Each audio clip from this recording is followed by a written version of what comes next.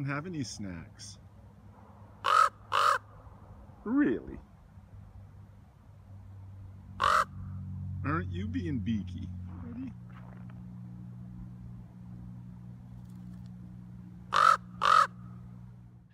So everybody, welcome back to my channel, and I hope everybody had a safe and happy New Year celebration last night.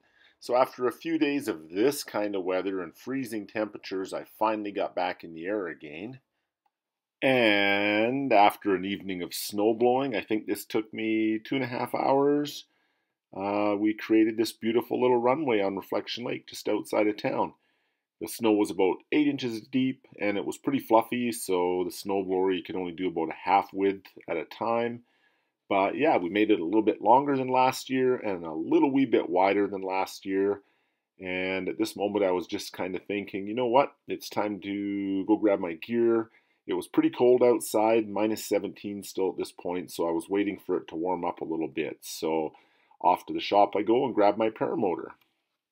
And of course, I have an outboard GoPro camera that's sticking out the side that I can't reach, that I forgot to hit the start button on it. So one of the many people, as you can see in the background, that were there, that were really enjoying my runway for a skating rink, and I'm happy to let them use it. But anyway, I had this skater fella pop over and start my GoPro for me, and then he was like, "Can I please take your picture before you take off?" I was, "Of course you can." And he was happy with that, so no pressure with about 25 or 30 people watching me here.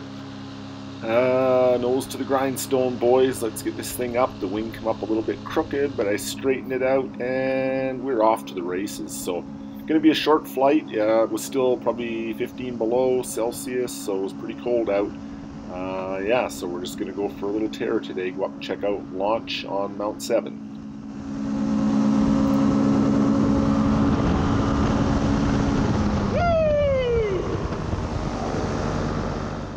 Okay, so here we go. Let's get up to Mount 7, famous flying site in Golden, BC.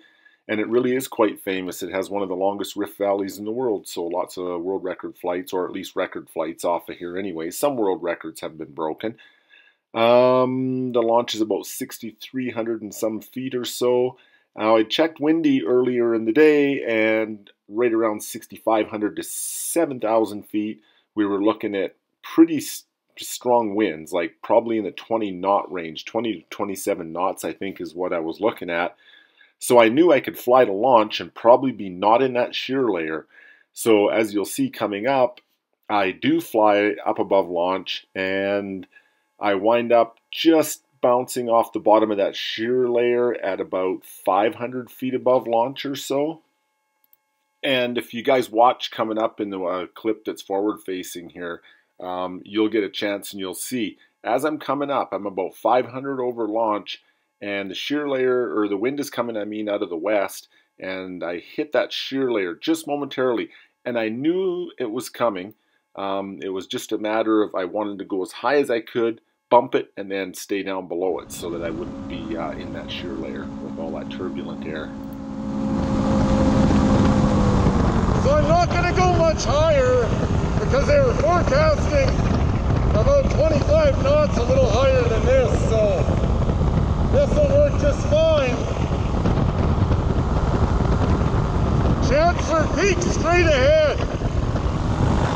Yeah, see? Got back in that rotor. Oh yeah, see?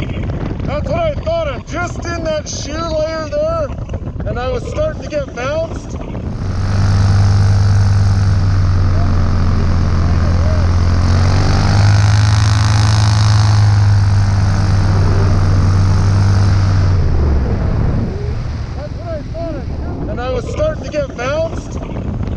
So I'll just come down a bit out of that upper level wind that was supposed to be coming.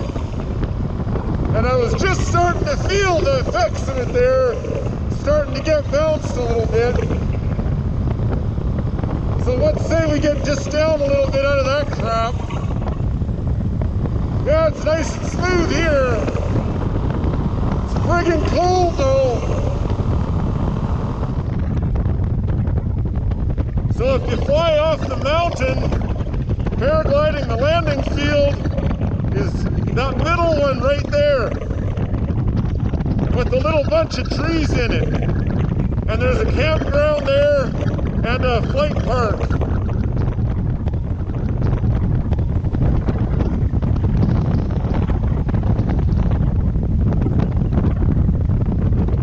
Just like to thank everybody that's been hanging with me on my channel as well. Thanks for the support, guys. Talking to the local helicopter guys there. Alpine helicopters, probably. Lots of backcountry lodges out around here and stuff. Ski lodges, heli ski ops on both ends of the valley. Okay guys, well that was a fun little flight, last flight of 2018, so let's kickstart 2019 stat. Anyways, thanks everyone for watching and for continuing to support my channel. It's small but it's growing. Anyways, let's turn this sucker loose and wind her on down to the valley. It's cold, I'm frozen, and it was a great day, great flight. It was a lot of fun.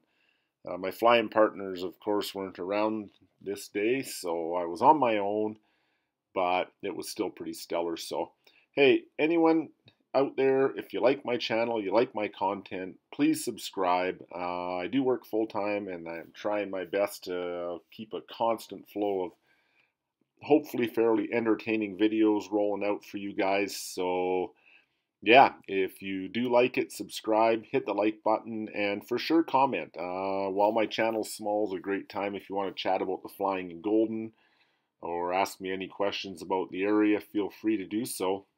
And yeah, everybody take care, and I guess I would say have a great New Year's Eve, but even though the flight was before New Year's, it's not New Year's Eve anymore. So back to work on Wednesday, tomorrow.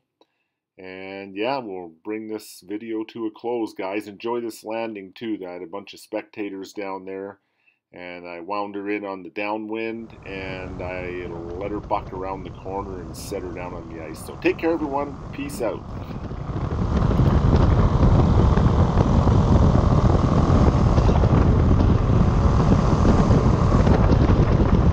Alright guys, let's get in here and land.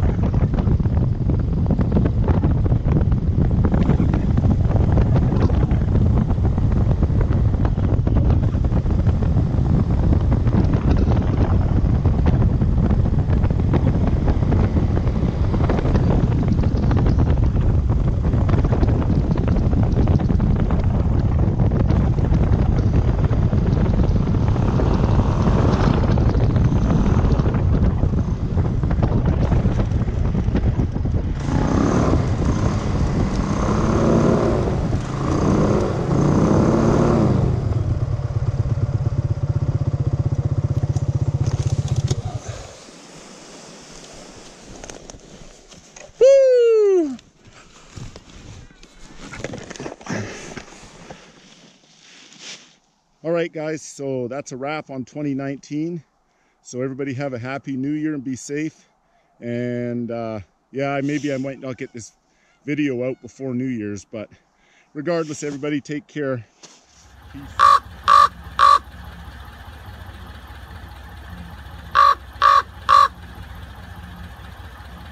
Are you hungry? Really?